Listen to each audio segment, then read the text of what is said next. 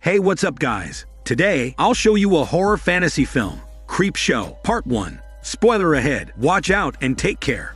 The movie begins with an angry father scolding his young son about reading a comic book called CREEPSHOW. He calls the comic book a piece of trash, and he even slaps his son. The son begs his father not to take the comic book away, but the father still throws it in the trash can. As the father reclines in the living room, the son sits upstairs in his room, wishing that his father will rot in hell. Lightning flashes and thunder echoes. The light illuminates a skeleton wearing a hood, floating outside the boy's window.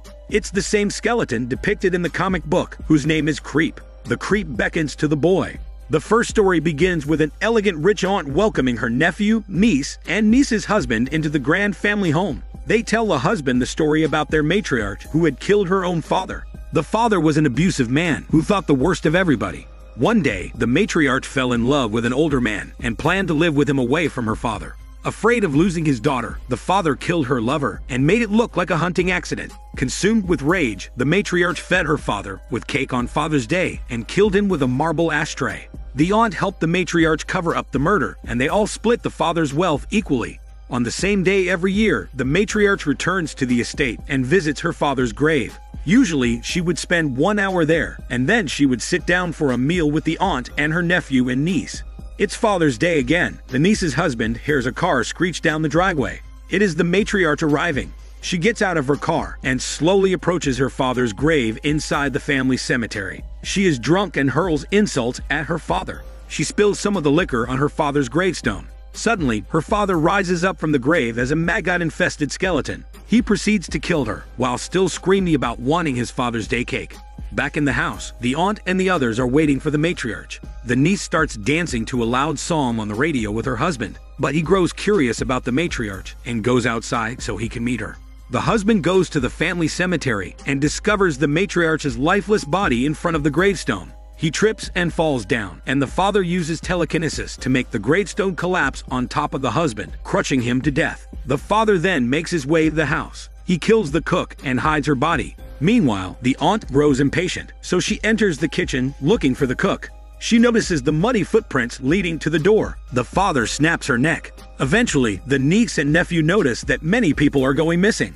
They walk toward the kitchen, and when they open the door, the father stands before them, bearing the aunt's head on a platter covered with frosting and lit candles. He greets the terrified pair with a happy Father's Day.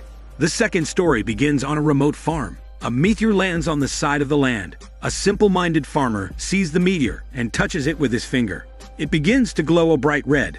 The farmer gets the idea to sell the meteor to the local college for some money. He gets a bucket of water and douses the meteor with it to cool it down. But the meteor cracks open, and a glowing blue liquid spills out of it. He now thinks that the college will not accept the meteor anymore, and he can't make money from it. The farmer decides to retire for the night, and aims to try to glue the two halves of the meteor together tomorrow morning. He sits down to watch TV. Hours later, he discovers that the hand he used to touch the meteor is now covered in strange green grass. He now thinks that he will have to go to the doctor, and his hand will end up getting amputated.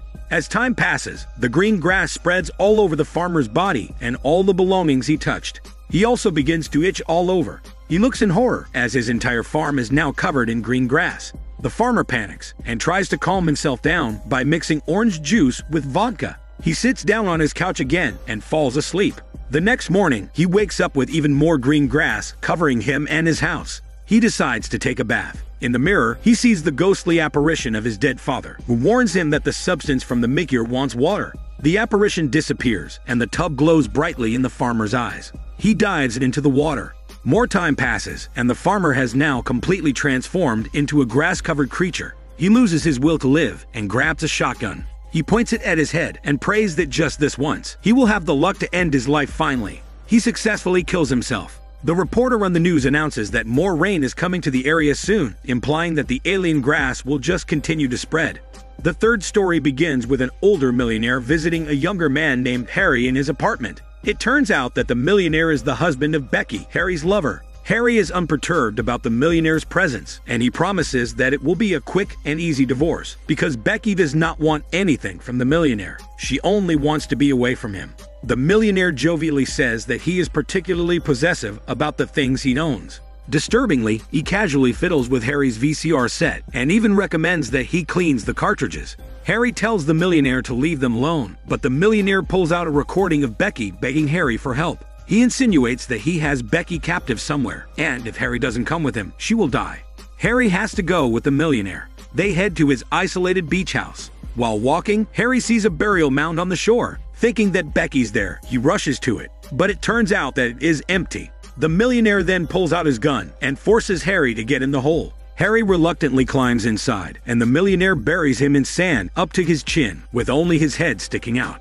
The millionaire leaves and returns sometime later with a TV set and some wiring. He plays the live footage of Becky on the other side of the beach, also buried with her head sticking out. She is screaming in pain as the tide slowly washes over her. She is now coughing as the water starts to drown her. On Harry's side, the tide will be coming in soon too. The water even short-circuits the TV set, and the last thing that Harry sees is a dying Becky uttering his name. The millionaire returns to his beach house and gleefully watches the footage of both Becky and Harry being tortured by the tide. At this time, the waves now covered his head and persistently assault him. Harry turns to the camera and vows that he will have his revenge on the millionaire. Of course, the millionaire doesn't think much about this promise. The tide finally comes in, and Harry is completely submerged in the water. Hours later, the millionaire comes back to the spot where he left Harry, but Harry's body is nowhere to be found. He just simply assumes that the current pulled Harry's body out into the water. That night, alone in his beach house, the millionaire hears Becky's voice whispering his name. The millionaire assures himself that both Becky and Harry are gone, and he is all alone in the house. He also checks his security cameras and confirms that no one has trespassed into his property. But Becky and Harry appear inside his house. They have returned from the dead as seaweed-covered corpses, moaning the millionaire's name. The millionaire pulls out his gun and tries to shoot them, but even bullets cannot stop the sea ghosts. The millionaire runs inside his bedroom and barricades himself, but when he turns around, Becky and Harry are there. They mock the millionaire, and he begins to laugh hysterically. As their revenge, the sea ghosts bury the millionaire in the sand up to his chin. The two lovers then disappear together in the surf, leaving the millionaire behind to slowly die like they did. They also leave a camera behind to record his death. As the waves engulf him, the millionaire screams that he can hold his breath for a long time. The fourth story begins at a faculty party in a small college. A professor is hosting the gathering and is socializing with his guests, which includes his colleague and best friend Henry, and Henry's nagging wife Billy. Billy is perpetually drunk and constantly insults her husband in public. During the party, the professor gets a call from a janitor saying that he found an old crate marked with the date 1834, hidden under a basement staircase. He meets the janitor and they retrieve the large and dusty crate. Back at the party, the drunk Billy once again belittles Henry in front of all his colleagues. He imagines that he has a gun, and he shoots her in front of everyone. He also fantasizes that everyone is glad that his annoying wife is gone. The professor and the janitor love the crate to a nearby lab, so they can open it. However, once they open it, an enormous monkey-like creature with razor-sharp teeth pounces on the janitor and kills him. The professor runs away in shock and encounters a student. He blubbers about the mysterious creature and asks the student to call the police. But out of curiosity, the student instead goes to the lab. He sees the blood on the floor, but the crate and the janitor are missing. He begins to suspect that the professor is the one who killed the janitor. They discover that the crate is back in its spot under the basement staircase. Blood is pouring out of it, and the janitor's bloody shoe is lying nearby. The professor cautions the student not to go any nearer, but the student reaches out to get the shoe because he wants to measure the bite mark. He also inches closer to the crate, and the creature attacks him too. The professor runs away and heads to Henry's house. He tells him about the horrifying creature in the crate. Henry suddenly gets the idea to use the creature to get rid of his nagging wife. He drugs the professor's drink so he would lose consciousness. He then leaves a letter for his wife, telling her that the professor had made unwanted advances on a female student and it resulted in a mess. He begs his wife to help him sort out the situation. Henry deliberately acts like he is helpless to stroke his wife's ego, since she is always calling him an idiot. The wife goes home and sees the letter, cackling because once again, her husband is fumbling around like an idiot. Meanwhile, Henry cleans up the blood in the lab, so Billy wouldn't suspect anything. She arrives and is about to head to the lab, but he intercepts her, telling her that the female student is hiding under the basement staircase, and Billy should get her out. They step inside the space, and the monster reaches out and bites Billy's neck. With both shock and relief, Henry stumbles into the hallway. When the creature is done devouring his wife, Henry locks the crate with a heavy metal chain. He later drives to a quarry and dumps the crate into the water and watches as it sinks to the bottom. Later, the professor wakes up in Henry's house, and Henry explains everything to him. Henry also assures him that there is no evidence of the deaths, and they can continue to live their lives. The professor asks Henry what if the creature manages to escape, but Henry just laughs, saying that it would be impossible to escape the chain wrapped by him heavily. However, it turns out, deep down in the quarry, the creature has already managed to unlock the chains.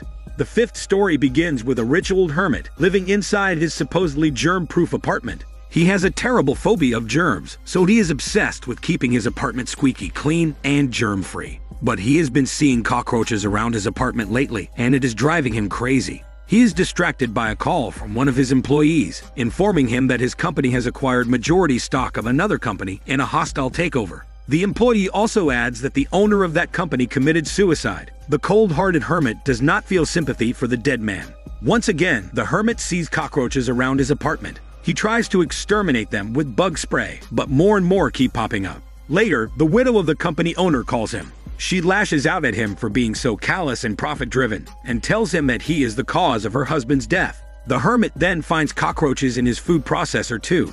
Disgusted, the hermit forces the superintendent to order the handyman to get an exterminator to the building, or else the hermit will get him fired.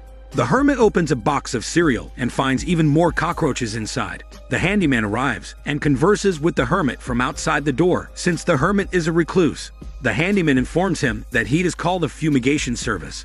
Suddenly, a blackout occurs and the apartment is plunged into darkness. Waves of cockroaches engulf the hermit's place. He flees inside his hermetically sealed panic room, and he taunts the bugs by saying that they will never get inside. But when he turns around, the widow's voice echoes around his place, saying that she hopes he will die. The blanket begins to move around as bugs emerge from under the covers and attack him. The hermit dies, and his body lies on the floor. When morning comes, the handyman returns and calls for him. As the handyman curses the hermit for being so crotchety, cockroaches emerge from his body. Back in the suburbs, the garbage men collect the trash from the son's house. They see the comic books inside the trash, and they flip through it. They notice an ad for a voodoo doll, but the order form has already been cut out of the page. The men comment that someone must have already bought it. Inside the house, the father is yelling for the son to go down for breakfast. He complains of having a stiff neck. Upstairs, the son is holding the voodoo doll he ordered and is gleefully pricking it with a needle. He is the one causing his father pain. He plunges the needle again and again and laughs at his father's fate. The movie ends with the creep holding the comic book and grinning wickedly. This is Daniel CC Movie Channel. Stay safe and enjoy your day.